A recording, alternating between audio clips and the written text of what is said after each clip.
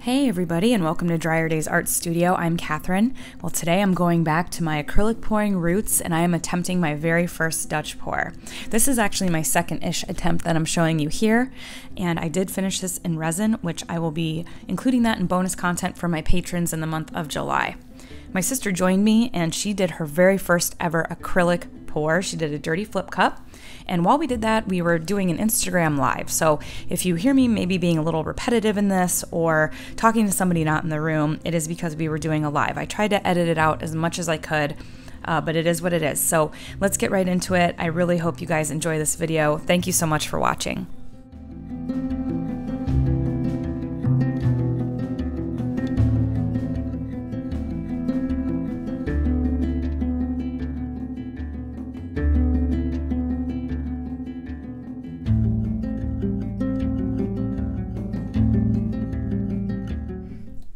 So we're gonna do some pouring. Yes. And you've never done this. No. It's been pouring here, it's crazy. Flash flooding is just nuts. So this is like the perfect night to paint. Pouring in the pouring. Pouring in the pouring. Okay, she's my new marketing director, so I accept. So, Carrie, being this is your first time, Yeah. do you want to go pretty basic? Yes. All right, so you just want to do like a dirty flip cup pour, where you just flip it over. Yes. Okay, so I haven't been pouring, as you all know. I've been doing a lot of resin geodes. Since I haven't been pouring in a while, I just did a tree ring the other night when I was helping out teaching some young ladies how to pour. And I think I'm going to try a Dutch pour. Carrie has selected some colors. Do you maybe want to hold them up and show? Yes. So, yeah. I have Cloudy Day. Oh. I have Eggplant. And those are both by Folk Art. And then Citron Green. By Americana Deco Art. And I am using all Deco Art. Americana. I'm going to use Coral Blush, Royal Fuchsia, and Cadmium Yellow. And we're both going to, of course, use white. Even though these are more the crafty paints, I did use Liquitex white because I just have a ton of this stuff. So also, we're only going to mix this tonight with Floetrol. Usually I use my own pouring medium, but tonight we're just kind of decided to do this, and we're just going to use Floetrol and a little bit of spring water and probably some silicone. I like to use dimethicone silicone. So let's put some paint in our cups. So we're just using Dixie cups here. We are using, I think these are 8x10 canvases that I got at Michael's. I did prep the back with blue painter's tape. So these are prepped and ready to go, and we are placing them on my painter's pyramids, which are my favorite things to use. You can find a link to my Amazon store, which has all my favorite products, including these painter's pyramids. I really didn't start using these until I was doing the resin art, but they're awesome for acrylic pouring as well. You just pick one color, and obviously in one cup, we're just gonna add a little, and I just eyeball it, you guys, I really do. So just kind of fill the bottom. Okay. If we need to add more, we can. Gemini's in the house. That's right. Do you guys feel like you have, you know, we're kind of like the dual, two different, I hate to say personalities, but ooh, that was this. That was, yeah. Sure it was, Carrie. Sure. So I should maybe mention for the recording that I'm doing for YouTube is that we are doing this live on Instagram right now, and that's why we're kind of talking probably a little differently than we normally would, but that's okay. That's okay. I don't usually go the... Oh my God. Yeah. It's Walter, the dog. We have Walter the dog. Here. Yeah. It's okay, Carrie. It's okay. So, Carrie, you might notice too that those folk art paints are a little thicker. A little bit. God, I swear we're not drinking. This might be ridiculous. We will laugh sometimes so hard together that we're crying. Yes. We're going to come in with our Floetrol, and being that we're using more of like a craft paint line, I like to do 1 part to 1 part. Oh, here comes Walter. Just keep walking, buddy. He gets right on top of my feet, and it gets really tricky when we're trying to pour. So see, I'm just pouring in my Floetrol. And Carrie, I'll pour yours in. Sounds good. And then we just have to thoroughly mix it with a fresh stick, okay? Okay. So again, I just eyeball it. If I'm doing like a really large piece, a tree ring or something, and I know the square footage of my piece and I know how many ounces I want, I will measure it, but we're not doing it. We're just keeping it cash. Yeah. We're keeping it really cash. Keeping it cash. Nice and thorough. I've seen your videos. I've seen you mix. Oh, before. you have? I try to leave the mixing part out of the videos, so people on YouTube, I'm probably going to fast forward this part, but it is important to really get it thoroughly. The last time I did this pour too with the young girls at the church, we used apple barrel paints, which I think are, in my opinion, they're probably some of the thinnest. What do you guys think? Have you used apple barrel before? We're using pretty much Deco Art and Americana. Usually like mine to be the consistency of like kind of a thicker coffee creamer or like a warm honey. Okay, so yours still looks a little thick. Okay. So we're just using a little bit of spring water. I'm just gonna do a little in each because I poured it in. I have a feeling they're probably all about the same. I'm just gonna do a teeny bit more in mine. Feeling good about this? Good. All right. We're putting our gloves on because it's about to go down. To get real. I made a big old thing of white, and this is Liquitex Basics white mixed with Floetrol. Now, I'm hoping this Floetrol looks okay.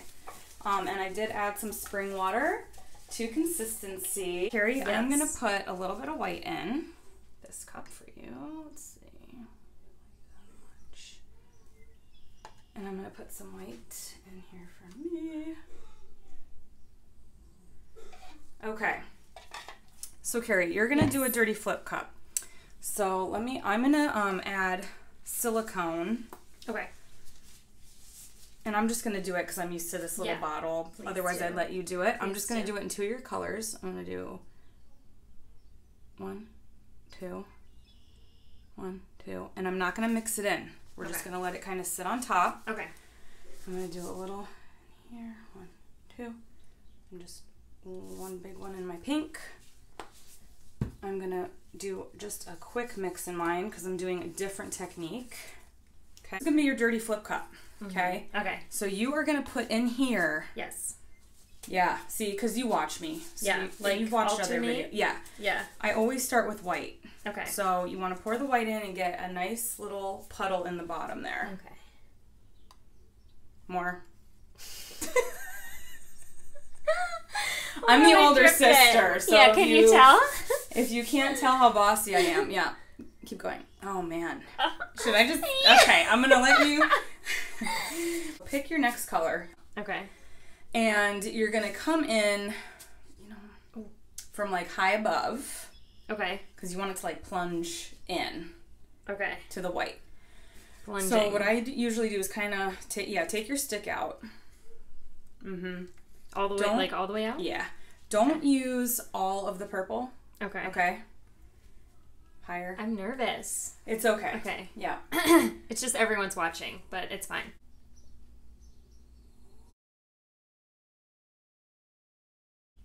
Okay. Now get your next color. Now, so I'm going to kind of start on my pour here. And all right, so now that's your second color. Mm-hmm. So come in and do the same thing. I would come up a little higher. Yeah. Make sure you're over it. Okay.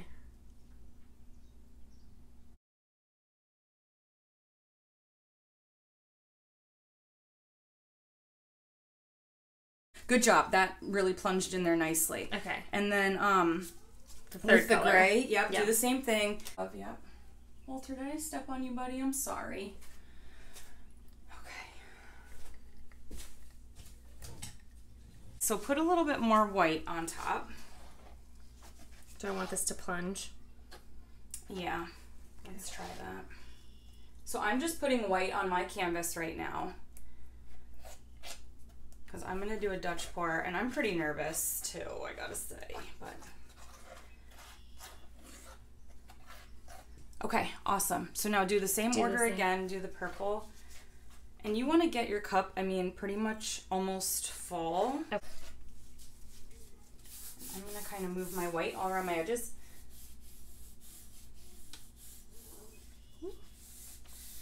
I know, I'm sorry you guys can't really see a whole lot right now, but keep in mind I will make this a YouTube video and you can see all the comedy. Awesome.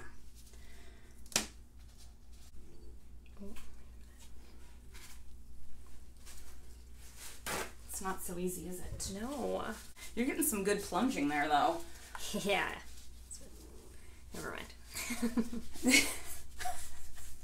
Okay, so the Dutch pour, what you do, I've seen it done a couple different ways, but basically kind of make like a puddle pour, and then you kind of add white like on top of it, and you take a blow dryer and you move it. Do more white? No, we're good. Okay. I'm just going to show you what you're going to do, and then you're going to do it. Okay. So you're going to take this like this, and then flip it as one unit. Okay. Okay? And then I can help you get it back on there. You'll be fine. You'll be fine. Here we go. Oh my gosh. Okay. Gently. Gently. I want to make sure the painter's pyramids are in the corners, so nothing's going anywhere. I am going to add a little bit more white around here for Carrie. And so Carrie, take a clean stick and kind of move this white around. Okay. Right. So I'm adding a little puddle here. Okay, being that this is my first Dutch pour, I'm not going to get like too crazy. I'm not going to get too crazy, guys, because, yeah.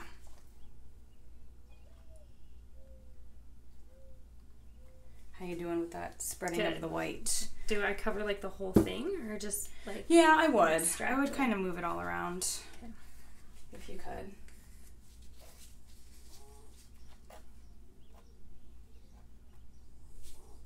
I'm kind of nervous. Like, I've kind of watched a little bit of this. I challenged Michael Grimm from Germany to do one of these, and he didn't enjoy it too much.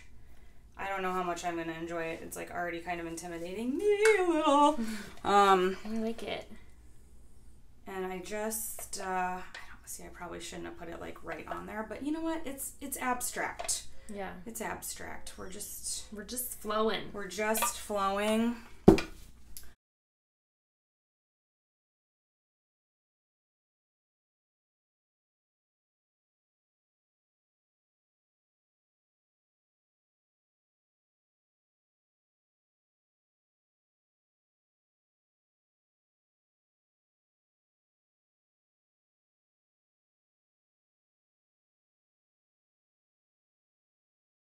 I want to leave it kind of right there. I am going to torch it a little to see if I can get anything more. Better than ever. I'm feeling like I love it. I think I am too. Oh my god. Oh my god. Carrie? Okay, moment of truth. All right, you know what, Carrie? I'm going to take the phone off the stand. Okay. Because I think we all need to be We got to get in it. We're a community. We're together. This is a community of artists. We're all here to support you. Just, what do I have to do? You can pull on like an angle. You can pull straight up. Okay. Let me. Do I like drag it? If you want to drag it, I would kind of push it forward and then pull it. Yeah. Ooh. Ooh. Look at the cells. Look at the cells. Okay, now just set that little cup aside. Now, do you remember watching how we kind of manipulate the canvas? Like pick it up. Okay. You're good. No pressure. Just 8 people are watching you right now. All right. We're all here. We're all here together. Supporting, loving. This is Carrie's first time. Yeah, I would leave that corner kind of white like that. I like it.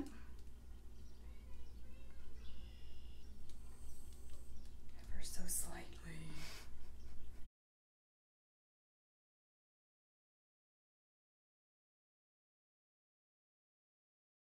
You've got plenty of paint to bring that this way. Yep. Or even like that corner. Okay, and I'm really bossy, so I'm telling my sister what to do. Oh, Carrie is getting some gorgeous cells. Carrie, I don't even think we need to torch that. No. Well, how do you feel? I like it. I know. Look at your awesome cells. I guess I shouldn't be like leaning over That's it. okay. I do it all the time, and I'm like, oh, okay. What's happening in there? Yeah. No, I like it. It was fun to do. And you know, I kind of had you like adding them all in. You could even next time just do each color like one at a time. Mm-hmm. But I'm still, I'm seeing each of your colors in here. You got really good definition. I love this lacing and stuff. And so see, here's part of the thing. This is why I'll share why I never just use Floetrol, is because a lot of times in my experience, when I use just Floetrol, I will come down in the morning and this will be a completely different piece. And when I use my pouring medium, if I used my pouring medium and I went to bed, this is what it would look like in the morning. So we'll see. When we come down tomorrow, we'll see if they really moved. I can still see this one is kind of moving. Mm-hmm. And, my surfaces are level. They're perfectly level. I make sure of that. So I still have some extra paint here, and I've got some canvases. I might try to do another one here real quick.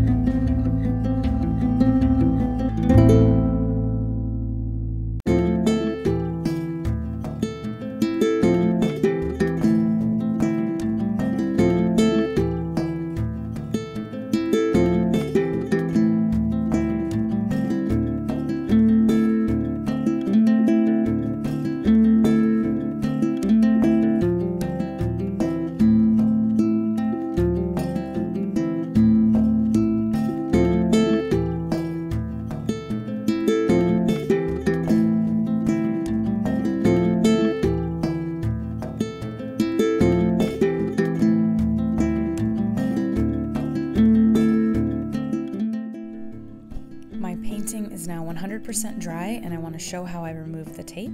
You can see all those drips and mess that blue painter's tape caught, and now as I gently pull it off with that piece dry, getting nice clean edges, a beautiful clean back to your piece.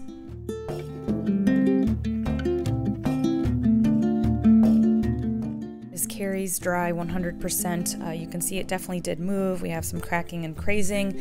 I do blame myself for adding so much of that white to her piece before she flipped it. As I did mention, I do get this result a lot of the time when I use just straight Floetrol. I would maybe try to move her piece directly to the ground. I had it propped up on some cups, and that may have affected things as well. Here I want to show the one I covered in resin so you can just compare and see the differences in the looks of completing one with resin and leaving one with that matte finish. As I mentioned earlier, I will have how I finished these two pieces and Carrie's little magnet that she made in resin. That will be for my $5 and up tiered patrons, so please check that out in the video description if you're interested in helping to support my channel. I appreciate it so much. I appreciate you just watching as well, so thank you. I want to thank my sister for joining me. We had so much fun. I did cut a lot of it out, so if you want to see me do another Instagram live, come follow me over on Instagram at Drier Days. Here's that little magnet that my sister did. It's just so adorable, and those cells are awesome. And this was with some leftover paint that she had. I had some little magnets laying around, and so she poured on it with her paint, and then I finished it in resin.